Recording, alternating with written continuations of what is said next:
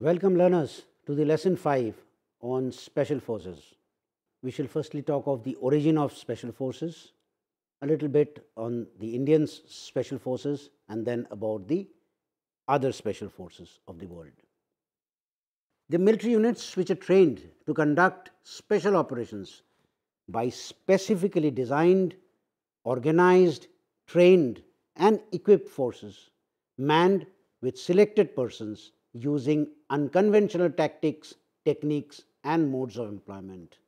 The point to note here is that they are specially designated, specially organized, specially trained and specially equipped, and they are manned with selected person, selected very stringently, and uses unconventional tactics, unconventional techniques and unconventional modes of employment.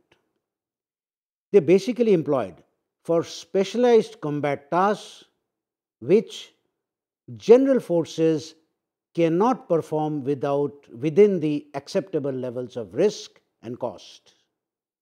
Other significant roles of the special forces is in carrying out recce, int acquisition and in combating irregular forces and their infrastructure and activities. Throughout history of warfare, whenever the aim was to achieve disruption by hit and run and sabotage, then SFs have played a very important role rather than the traditional conventional forces. The origin of special forces goes back to the British Army, who raised the Corps of Guides in 1846. The Gurkha Scouts was also raised by the British in 1890s, and the Lowell Scouts in 1900. And in 1901, the Bushveld Carbineers. They are supposed to be the predecessors or the forefathers of special forces in the world.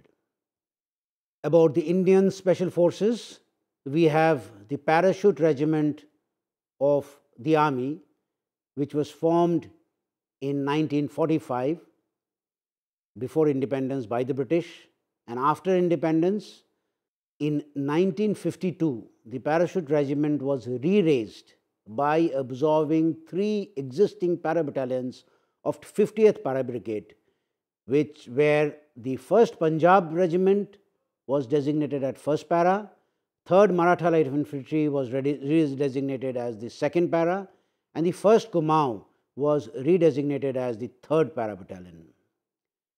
However, the Para Special Forces came in 1966 in the wake of Indo-Pakistan War. The Marine Commandos, the Marcos, they were raised in 1971 when the requirement was to carry out amphibious landing in Cox's Bazar, now in Bangladesh. They were formed on the lines of US Navy SEALs. The NSGs, the National Security Guards, were raised in 1984 during Operation Blue Star under MHA. And besides security of VVIPs, they also caters for counter-terrorism, anti-hijacking and anti-kidnapping. The Garur, the Air Force Commandos, were formed in 2004 on the lines of Royal Air Force Regiment of UK. Presently, all our special forces, except the NSG, which is under MHA, they are part of MOD and are orbited to Armed Forces Special Forces Division, or the AFSFD, and functions under Integrated Defence Staff, or the IDS. A little more in detail, the Para-SF, like I mentioned earlier, it formed in 1966 during the Indo-Pak War.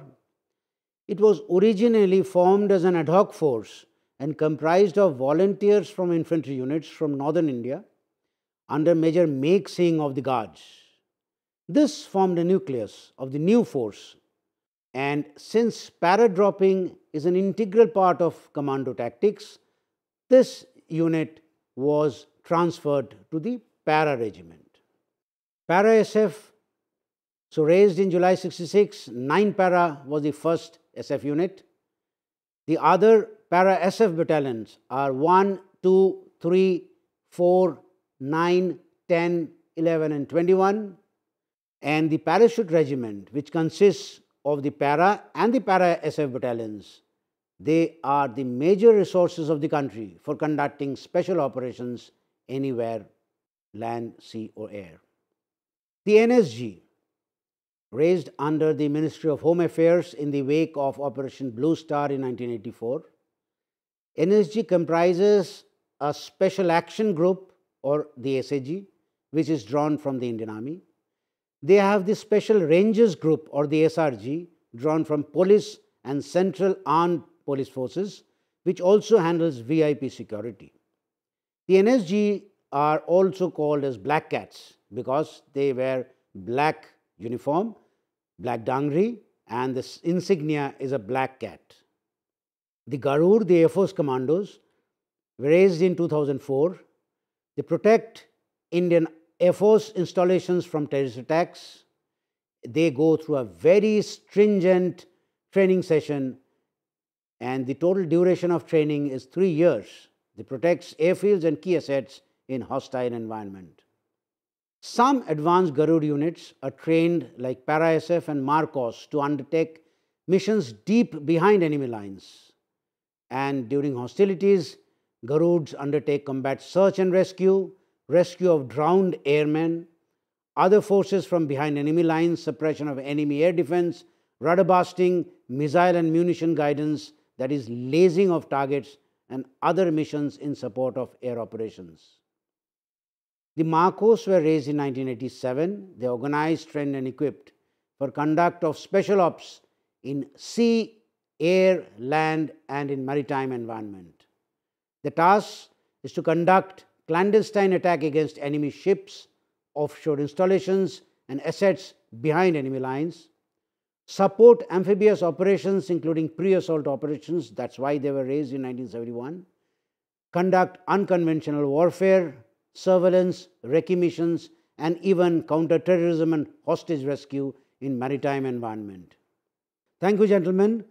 We learned about the special forces of the Indian Army. Thank you very much.